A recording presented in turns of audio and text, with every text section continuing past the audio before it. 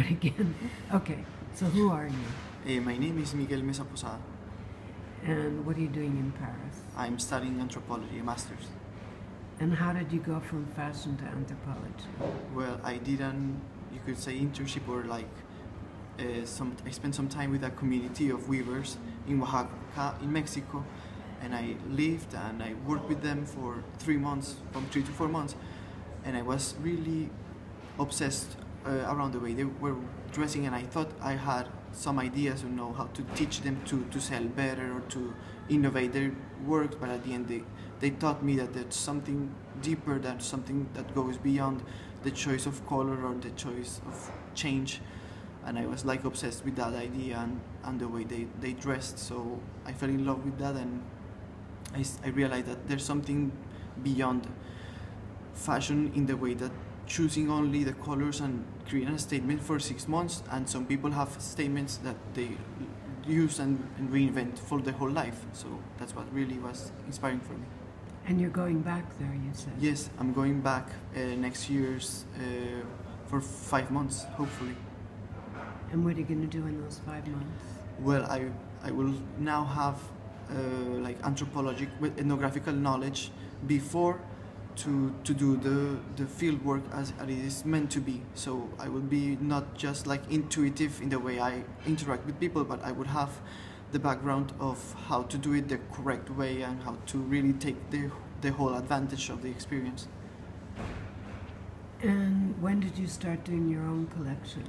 I started in 2013 when I started studying fashion, and for each year I did like a collection like big enough to be considered a collection, not only as academic process, but...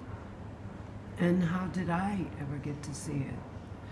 You met it via Liliana Sanguino, which she was showcasing something in London called part of the International Fashion Showcase, and it was Liliana who knew you and who found out about me because she was asked to do a curator of Colombian people, and she immediately told me, you have to send this to Diane, she has to know you. And I love the work.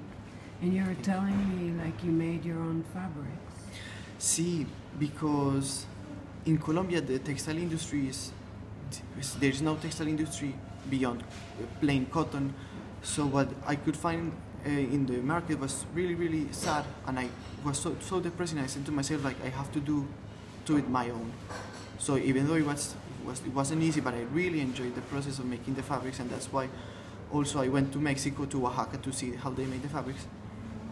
And I was obsessed with also the origin of the traditionally evolution of fabrics, that it started very, very rigid, as you say, like it's cultural, but I think that with time it would evolve also in my way of conceiving constructing the dresses or the clothes, the dress in the body.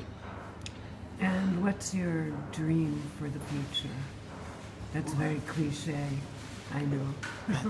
My dream is to be able to manage to do the fashion, because I love to create, but also to be able to have a relationship with intellectual relationship or intellectual production as well, with the same power as the way I do fashion. I'm really obsessed now with anthropology, and has opened me a lot of windows to look up, and I think fashion, if it looks up to those places, not to do like obvious appropriation. I think what you can learn goes beyond the simple copying the motifs. For me, it makes no sense, but I think there's something deeper that myself and the generation I belong to, if we really look for it, could be very beneficial for living communities.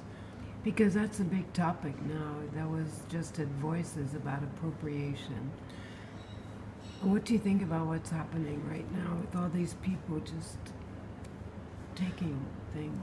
I think that you and must different cultures from also. see. I mean, there's a lot of people saying that no, why are you taking that doesn't belong to you? And then you start talking about genetics and like the problem. That's not the problem. It doesn't matter how the percentage of what I'm made of. If you ask me, like I could have my family so mixture Colombian. You can don't know where you're from, so you can say you can take from all the places because you're made up of different races, different. That makes no sense. Also, it's sad that communities that get copied do not receive normally like recognitions for that. But I feel appropriation is something so human because you really find yourself when you look at the other. So that kind of knowing what you are, knowing what if you look something. For me, the easiest way to see it, when you see something you like, you take it. If I like the way you put your hat, I will put the hat that way. If you like your perfume, I will ask you and I will use it. I think that you could live it in the most natural, transparent way. But when I don't know why people is so obsessed with that, been going on since ages. But apparently now it's like trendy or more direct, I don't know. But for me, I see it very fluid. Great. Thank you.